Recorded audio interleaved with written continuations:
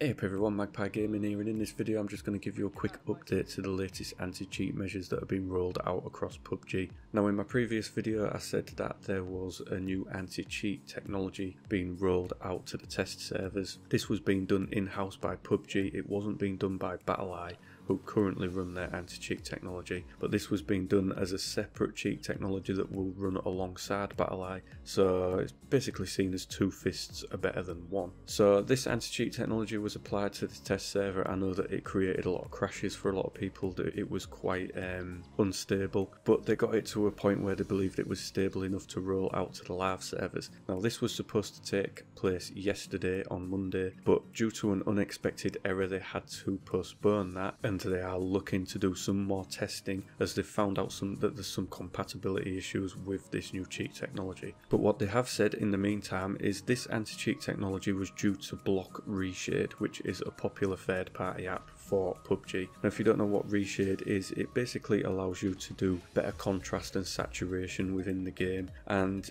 it does, from videos that I've seen, make the game look a lot better. It makes the colours look a lot more vibrant and things like that, but it also allows you to pinpoint people that are hidden a lot better. And there is apparently a zoom function within this third party app that allows you to zoom into a certain part of the screen. This of course allows you to identify where players are, allows you to aim at them better. So this has now been blocked. Even though the new anti-cheat technology isn't out, they've still blocked Reshade. So that tells me that they think Reshade is one of the main culprits for cheating. You know, rather than wait for the anti-cheat technology to be ready to go, they've just decided to block Reshade anyway. Now if you do use Reshade on your system, they're saying that you will need to remove that. They also recommend that you remove other third-party apps from your computer before this anti-cheat technology gets rolled out. And one of the reasons they're saying that is because basically this new anti-cheat technology will be hitting third-party apps very, very hard. Anything that edits the main game files to give you any kind of advantage is going to be hit with this new anti-cheat technology. Those are the things that they're going after. But as I say, if you have Reshade, remove it from your system. You may also need to remove the game completely and then do a fresh install of the game, because of course Reshade ties in with the main game files, and even removing just Reshade may not stop the anti-cheat technology seeing that you did run that program, and it still won't allow you to play the game. So this is a bold move from PUBG. Even Brendan Green himself has previously stated that Reshade was fine to run with the game, but I think it's now progressed to a point where it's,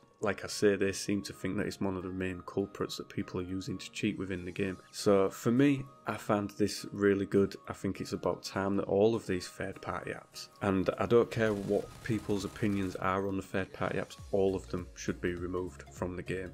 I don't care what they do. The game was made just for the game. You know, it wasn't made for everybody to add on things and use things within it. There shouldn't be any of that allowed. So I'm glad that these things are being removed. Whether or not that lowers the amount of cheats that we see within the game remains to be seen. Obviously, if we start to see bans start to lower, then it could be that some of these third-party apps have indeed been used for cheating purposes, but we'll just have to wait and see on that. BattleEye, that currently run the anti-cheat technology for PUBG, have tweeted saying that they banned 1,044,000 cheats in January alone, but they said unfortunately things continue to escalate, and this is why PUBG have decided to do their own in-house anti-cheat technology as well. They've also removed Steam family sharing, which allowed you to share your account with others. That's now gone. That's not a feature that's allowed anymore. So yeah, they're clamping down on this big time, and it is about time that they did this, because especially over the last 2 months the amount of cheats within the game has been absolutely ridiculous. It's put a lot of people off playing it, it's put a lot of people off buying it. It could be one reason why the Xbox version of the game is shooting up in sales, because there's no cheats on there. So if you want the PUBG experience cheat free, you buy it on the Xbox. You know, and it's just one of those things that hits PC gaming where it hurts, is because it's so easy to cheat on this platform. It's a constant problem. It puts a lot of developers off even developing games for the PC, because they know it's going to get riddled with cheats, and they're going to have to put so much resources into sorting cheats out. You know, without the cheats, PC gaming would be in a far better place than it is right now. But